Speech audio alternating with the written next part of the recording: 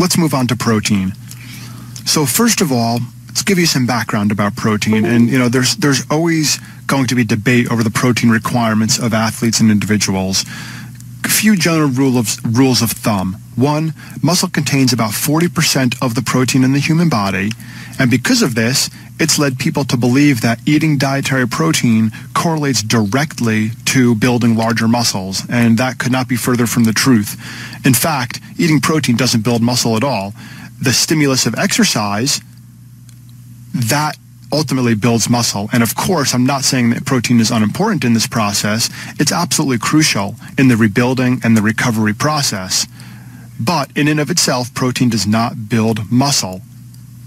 The building blocks of protein are actually called amino acids. And remember that every single protein is made up of a variety of amino acids uniquely linked together by something called peptide bonds. And again, you're not going to be talking to your clients about peptide bonds, most likely. But what's important is the linkage that makes up the protein, or that links the amino acids together, is actually what makes the protein unique. So, for example, a piece of steak versus a piece of tofu versus a piece of salmon, the combination is going to be different, and that's what makes up the specific food.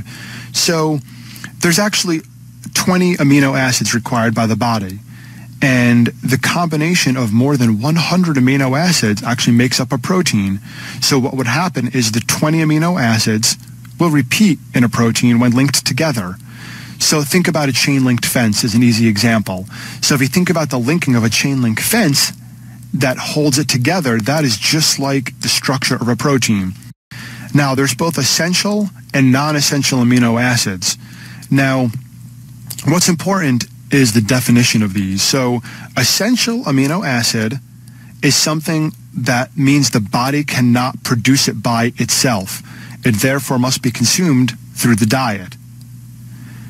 On the other hand, a non-essential ingredient, in this case amino acid, doesn't mean it's unimportant, but the body can produce it. Therefore, it's not technically required from the diet because the body can make it in and of itself. Now, foods provide both essential and non-essential amino acids, and some foods, called complete proteins, provide a combination of all 20 of those amino acids.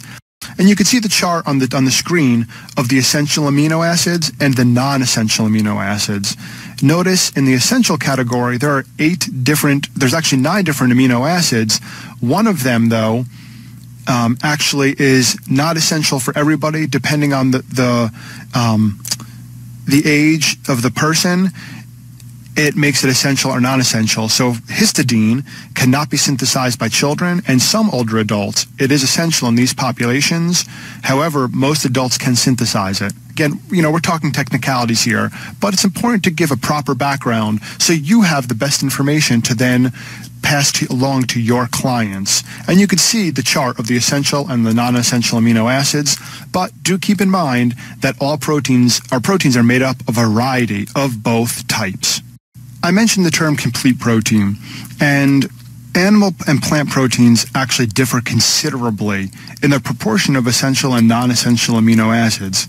So animal proteins contain very high amounts of the essential amino acids.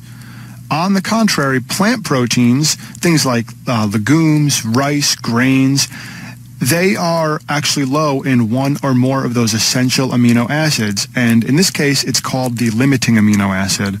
Protein that offer a complete amino acid profile are sometimes referred to as these complete proteins. Again, I said that earlier. And on the other flip side, ones that do not provide all the essential amino acids are referred to as incomplete proteins. That does not mean they are bad for you by any means. It just means they don't provide all the amino acids that are required. One group of individuals, vegetarians, that therefore have to be cautious about the quality, particularly cautious about the quality of the proteins they are consuming, because again, the proteins that are not coming from animals are missing one or more amino acids. That doesn't mean they can't get them. It just means they have to eat ensure they're eating a variety of foods. So, if a client happened to be a vegetarian, one, I would make sure you're working in conjunction with a registered dietitian who is familiar with these needs. But you can also complement those services of the true nutrition expert, the dietitian, by, providing some information on, quality plant proteins, grains, bread, beans, oats. All of those things, when eaten in conjunction, offer this complementary protein. So when one food may be limiting in one amino acid, another food may have that, but may be limited in a different one. So eaten together, they work in conjunction, and therefore you have a complete protein. One important point that I think is important, that's interesting to emphasize, is that it used to be believed that when someone is a vegetarian, and again, they need to make sure they're eating these complementary proteins, the original school of thought was that they had to eat these complementary proteins together. So, for example, rice and beans at the same meal.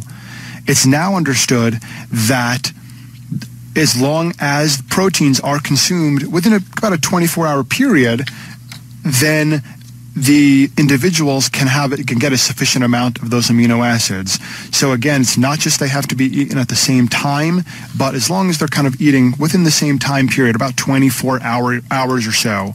So again, take-home message, it's very, very possible to consume adequate sources of high-quality proteins, even if someone is a vegetarian. But there's a few crucial, important points that I want you to take home. One, important to make sure enough calories are being consumed on a daily basis. Two, there's sufficient variety in the diet. And number three, diets must be sufficiently planned to ensure protein adequacy. And again, looking at that third point, it'll be most useful to partner with a registered dietitian who is familiar and comfortable with working with vegetarian diets to adequately plan that protein. But again, it's can be very healthy as long as the nutrition is planned out properly and people are being smart about their intake. You heard in the beginning that there's a lot of confusion and misinformation, frankly, about protein needs. And it is well established that strength and endurance combined trained athletes do have higher protein needs than sedentary individuals, or often what I like to call desk jockeys.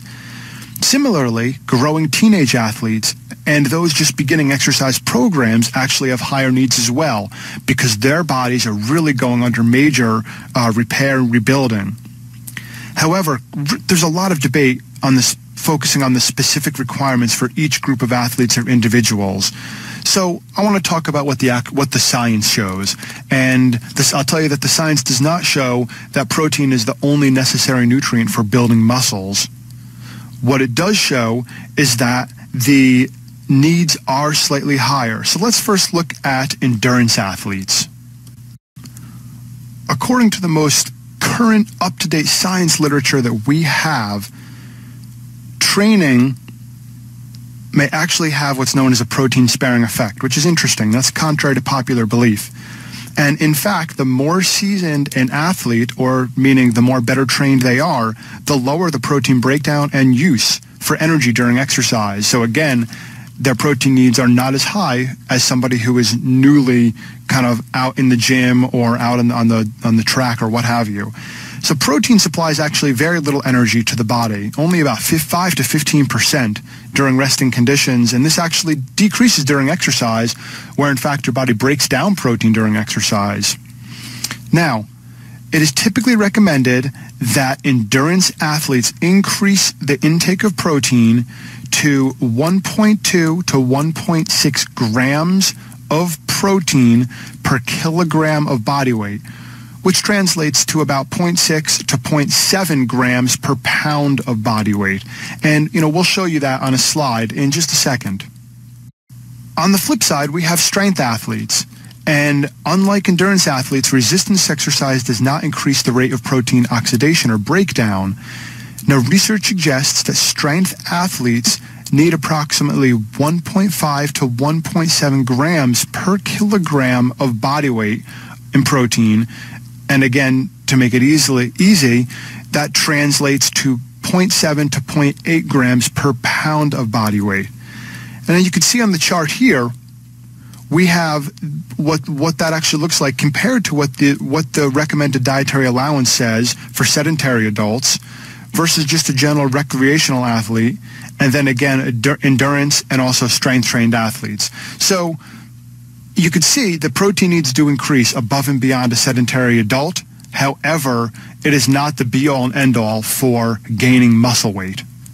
Now let's make this math really easy for you.